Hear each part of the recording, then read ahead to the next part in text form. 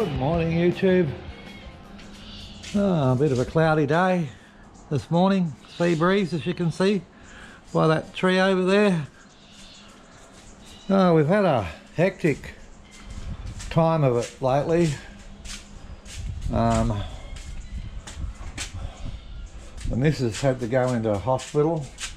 That freaked me right out, but she's all fine and home again now. This video is mainly about the camper trailer, but I'm going to just attach a few short video clips of a system I'm currently working on. I've still got to go out and finish programming it. So that'll be towards the end of the video. There'll be some clips of a new system we're working on. It's a 20 kilowatt system. We managed to squeeze 16 kilowatts of panels on his roof, and he's still got another 4 kilowatts that has to go up on a stand, but that's a later job for them. They're going to have enough power, I think, with the 16 kilowatts.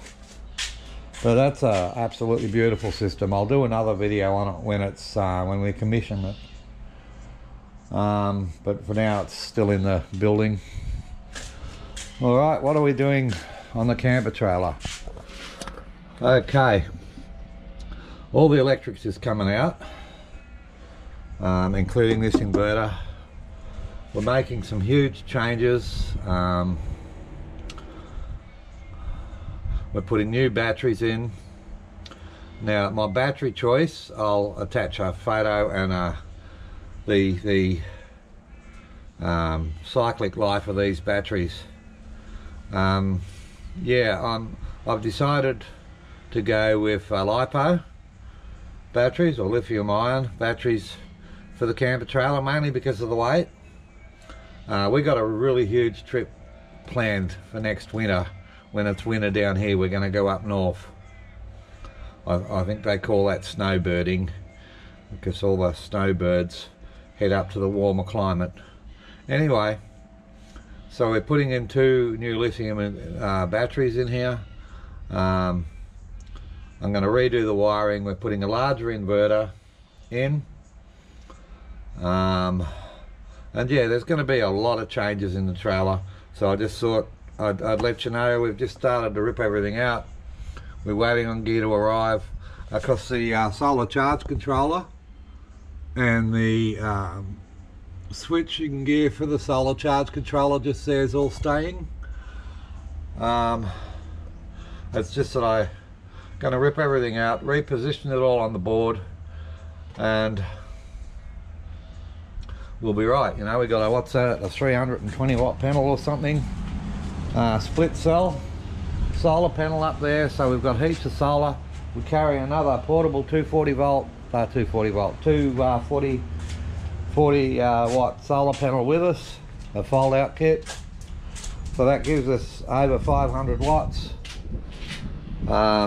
nearly 550 watts. And then we've got the 110 watt panel up on the car, which we can plug in as well, so that gives us about 660 watts total solar to run our camper, which is heaps and awesome, totally awesome. Ziggy's Ziggy's good again now. It turned out to be a bad inner ear infection, but she just got all dizzy and collapsed, and yeah, I can't sort of carry her anymore, so we called the ambulance and took her into hospital, and they prodded and poked and took lots of blood and took images of her heart and her brain, and she's fighting fit as a mallee bull. So that's good news. Our last visit to the doctors tomorrow, Friday? No, today's Wednesday, isn't it? Yeah.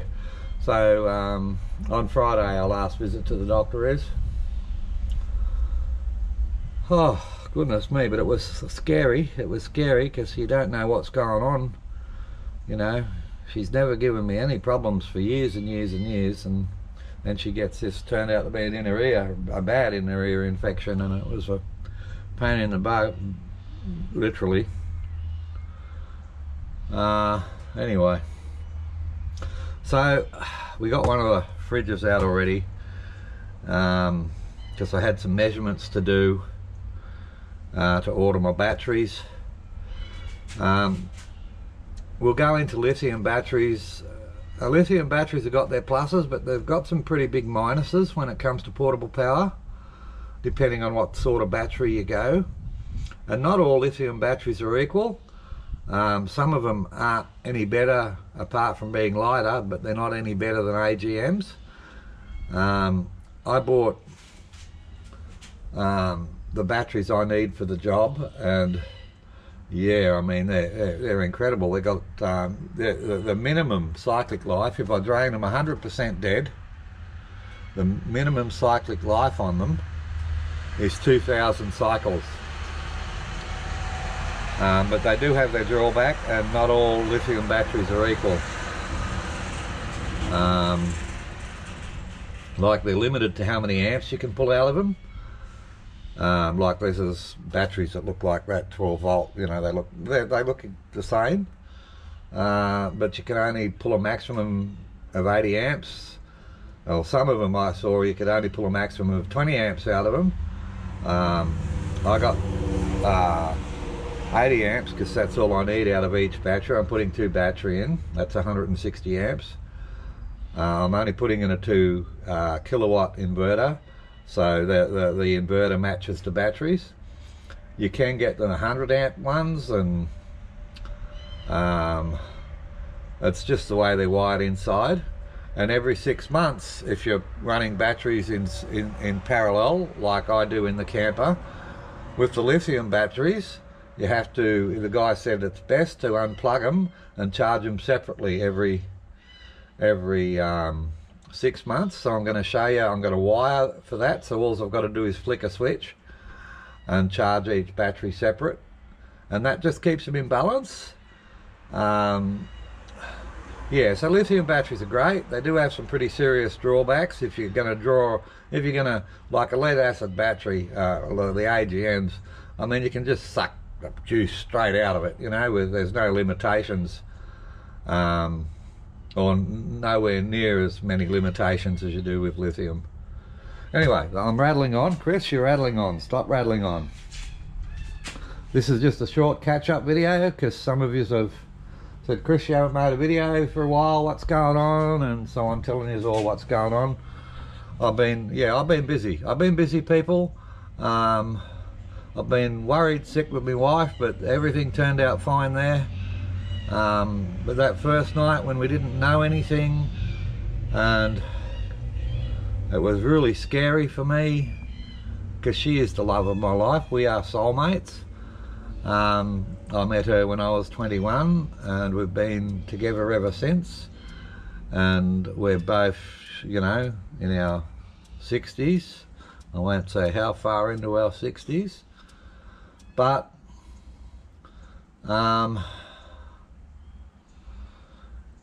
yeah, it's pretty scary, people. It's really, really scary when something like that happens. Really scary.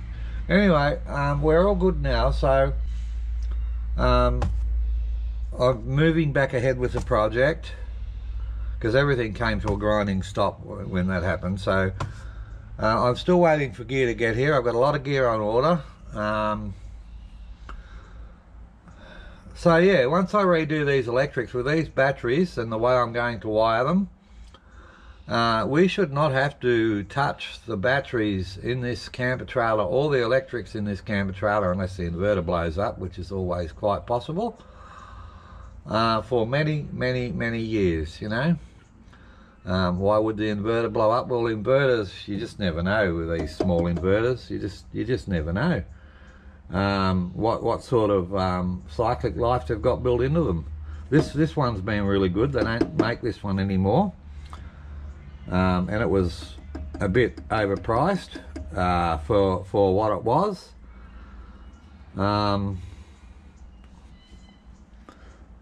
So I bought another one, and that should be here whenever it gets here.